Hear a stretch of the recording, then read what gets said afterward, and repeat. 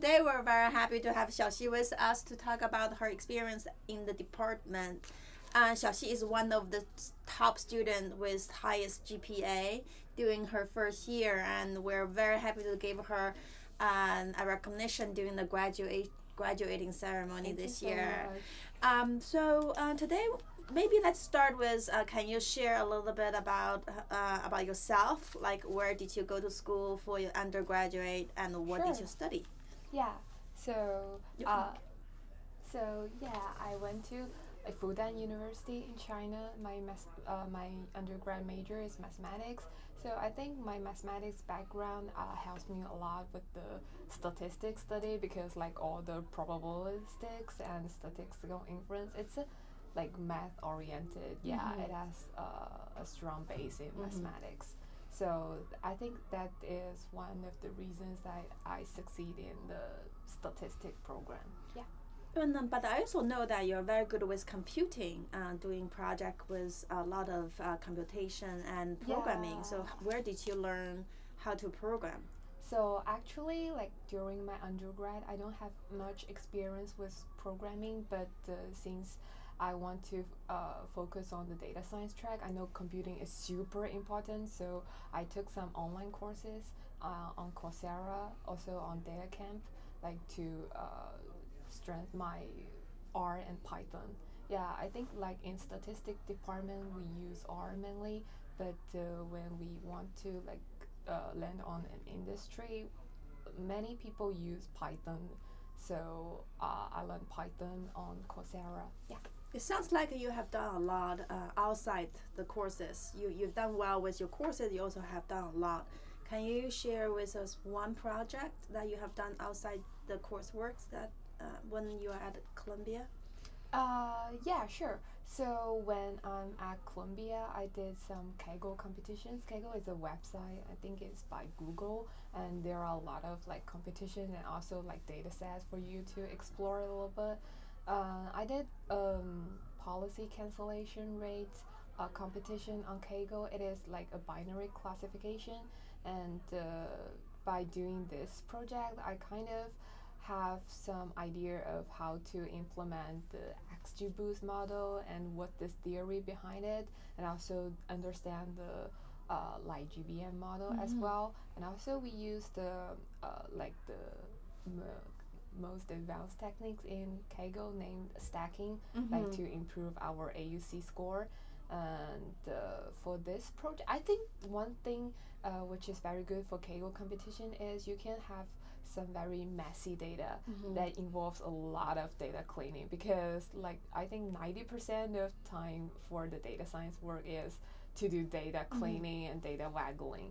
So I think it's a good experience for you to do some real world data analysis. Yeah. I also like the fact that when you were doing the Kaggle competition, you recognize some of your classroom knowledge, how that apply in the project, give you just another almost like a confirmation that how you can use what you've learned in real world tasks. Yeah, so in the statistical machine learning, I think it's a course I've taken in the second semester. We've learned maybe the intro to data science in the first semester. We learned some basic knowledge about random forest and tree-based models, and it is the first model that I implemented in my project, like this Kaggle competition. So with the course, I know what is the theory behind the model, like what is the parameters I can tune, like what is the meaning of the parameters. If I don't know how the model works, I can't like tune the parameters, because they just mean nothing to me. So once I have a high variance or once I have a high bias, I know how to tune the model. So it's very important in the like real world data analysis. I feel like you have a great balance between classroom study and outside classroom projects. Yeah, it's thanks for the stats department. So another can you share one course that you have taken at Columbia that gave you a very memorable experience in a course? I think the most memorable course during my 3 semester is applied data science. And in that course, we have 5 projects in total.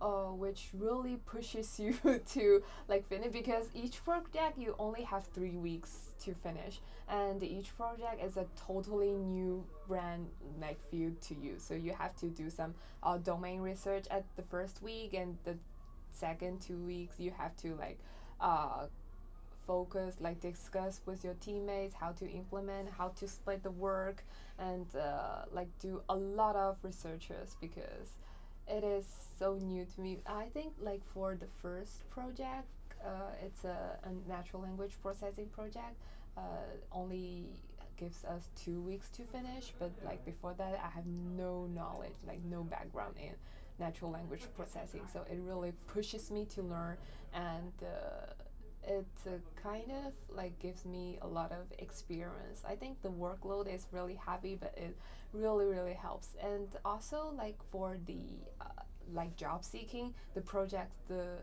interviewers are really focused on the projects you're doing. So with this course you can have 5 projects in total, and you can like make your resume look a lot better.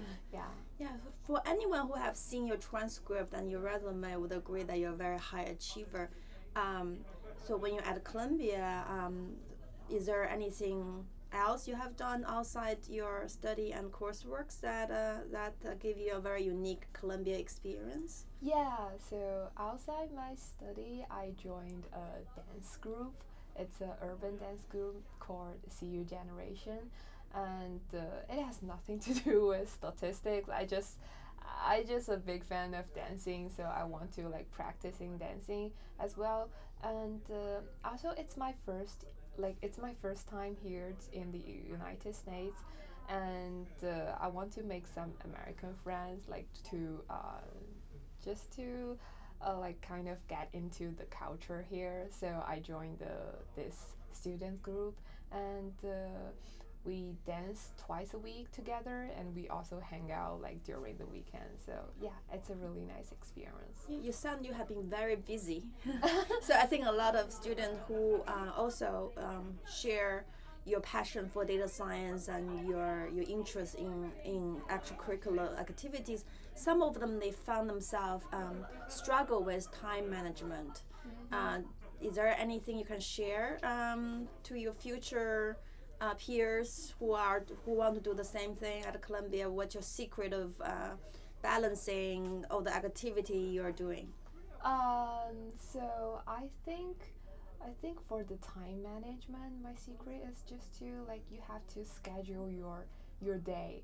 Like instead of putting like what you will be doing for the whole day, I just put like for example from 1 to 2 I will doing like this work, from 2 to 3, or maybe from 2 to 5 I will do like the next homework, and this deadline is strict for me, so I have to finish it because I don't want to like leave my work undone to tomorrow, because like if I leave the work to tomorrow I will say, oh okay, I still have tomorrow to go. So yeah, just to make a schedule for yourself and make sure like you follow the schedule and don't push everything to the deadlines.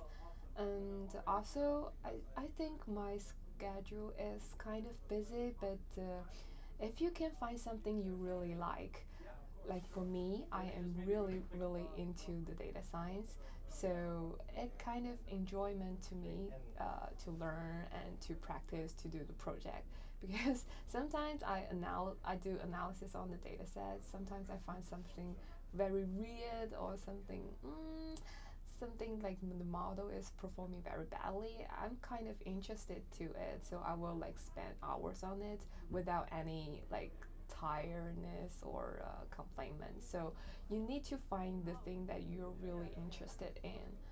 Yeah, it kind of helps you to balance your time as well. Yeah.